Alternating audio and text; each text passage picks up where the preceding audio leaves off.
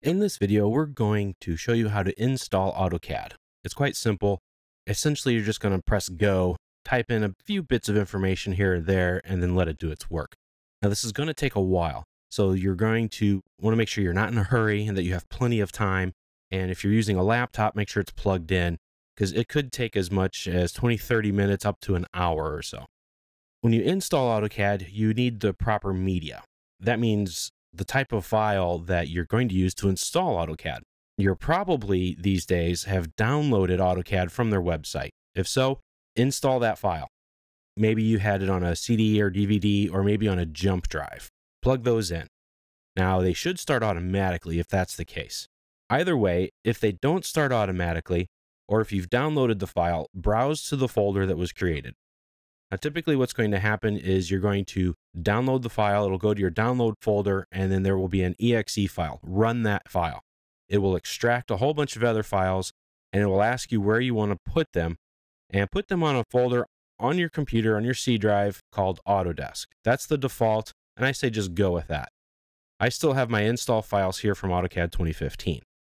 Now here are those extracted files from AutoCAD 2016, so you want to go there and browse to that file, or if you have it on a CD, DVD, or jump drive, browse to that drive, find this folder, and then look for the setup.exe file.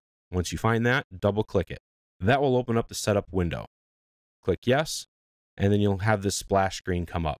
So now you've started the setup.exe file, you've given Windows permission to work with the setup files here. Now you need to create your installation. Now, you have a couple of different options here. If you're installing with a different language and you have a language pack, you can come up here to the top right. I only have English, so that's what I'm going to install. Now, if you're installing AutoCAD across the network for your company and you have to install it on several workstations, your best option is to create a deployment. This will take you through all of the install steps and create an executable file that you will be able to run on each individual workstation. And that's all you'll have to do. You'll have to say, okay, run this file on this computer, and it goes. You don't have to go through all of this setup ever again, just one time. And that's great because it saves you time and effort, and it makes sure that you install AutoCAD the same way on all of the machines. And you have other install tools and utilities here. I'm going to click that so you can get a quick look at it. This is just other tools that are listed here to help you manage your network installation of AutoCAD, if you're using a network license or if you're using some other management tools. So I'm not going to do any of that, so I'm going to go back. Down here in the bottom, you'll see they're kind of grayed out. There's a README file. If you click on it, it'll open up your browser and it'll give you some last-minute information that Autodesk has for you regarding AutoCAD. Now, if you're not sure if any of your workstations can handle AutoCAD 2016, that's okay. You can go here to the system's requirements and it will tell you what you need hardware-wise. And if you need help at any time, you can click on Installation Help, and that will get you there. Now, if you say, all right, I don't want to do this now, something's come up, I have to leave or stop, you can just click on the Exit button, and that will exit you from the installation process. But once you're ready, click on Install. That will install AutoCAD on the computer that you're working on at that moment. This is the End User License Agreement, the EULA. It's very long. I suggest you read it. And you can't continue on unless you say, I accept. Autodesk will not allow you to install AutoCAD on your computer unless you agree with this user agreement. So click on I accept. Once you've read it and that you do accept it, you can go on. Click Next. At any time in this process, if you mess up on a page, you can click on the back button, make your couple of changes, and click Next. And at any time, you can click Cancel as well. Here's my product language. And you have the options here of installing a standalone or a network installation. And in this case, I'm just installing a standalone version. And you have two options here for the product information.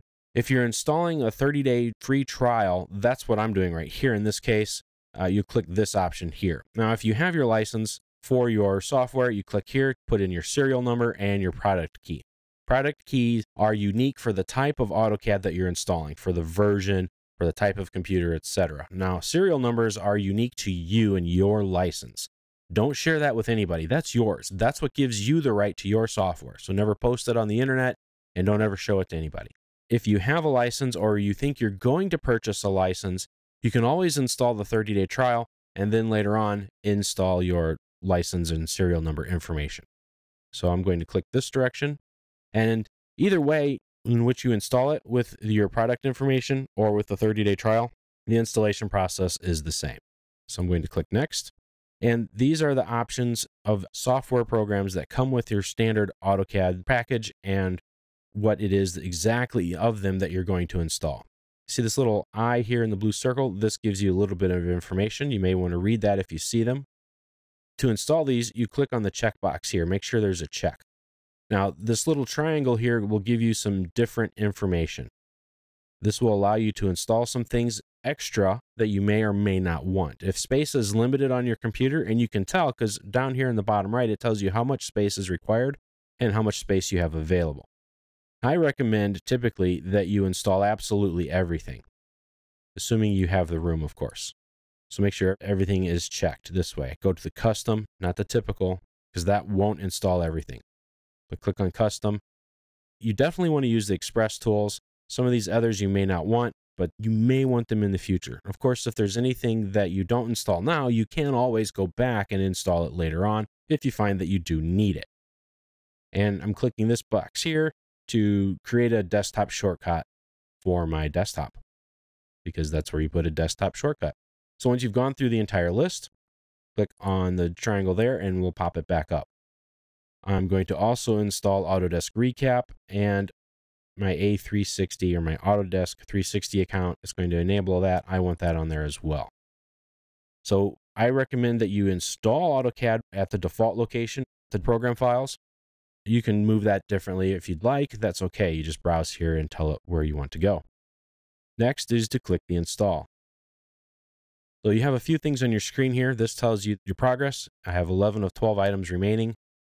And this tells me what it's installing here, my DirectX runtime package.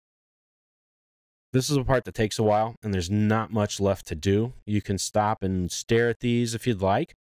I recommend you just go get some coffee, take a break, read the newspaper, something like that. So I'm going to pause the video while this finishes, and then when we get there, I'll come back. Once AutoCAD has completely installed, you'll get a screen that looks something like this. It'll tell you everything's been installed. And if there are any errors or anything that failed in the installation, it will tell you in this area here. So when you're finished, just close everything up.